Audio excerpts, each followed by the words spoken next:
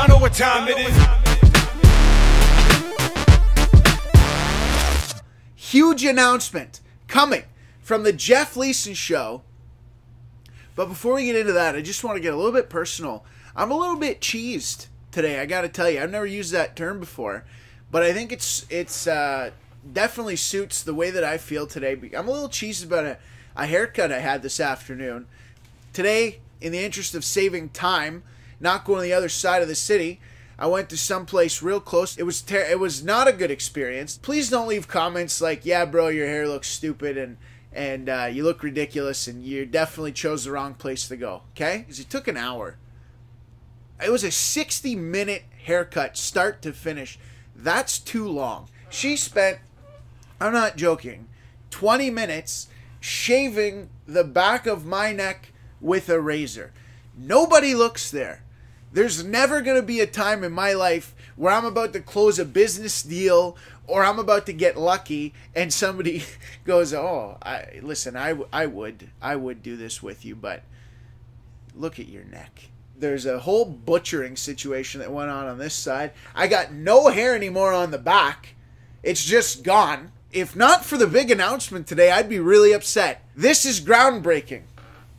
It's not. I used that inappropriately. As of today, and I don't know when you're watching this, but it's already happened, so I know that's not a lie. I know for sure that as of today, we have a main sponsor.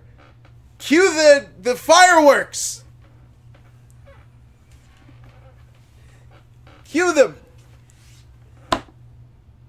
No, we didn't get a budget for a fireworks guy? I thought we had a budget now for fireworks. We don't even have a budget for me to really talk to someone in here. The point is, we now have a main sponsor. And our main sponsor is none other than, drum roll, it's going to have to be me, David Hooper, financial advisor from CIBC Wood Gundy. Can we get a picture of him? I think we can put a picture of him in at least, right? Yeah, we can do that. Looks like the third member of the Manning family.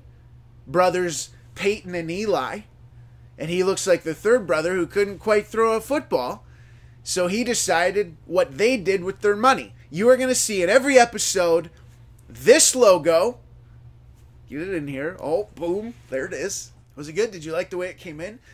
In my mind, it came in like, but they probably just went like that. If you're sitting there and you're thinking to yourself, hey, I got a lot of money. Like, I got way too much money, and I don't know what to do with it. Well, I know someone that does.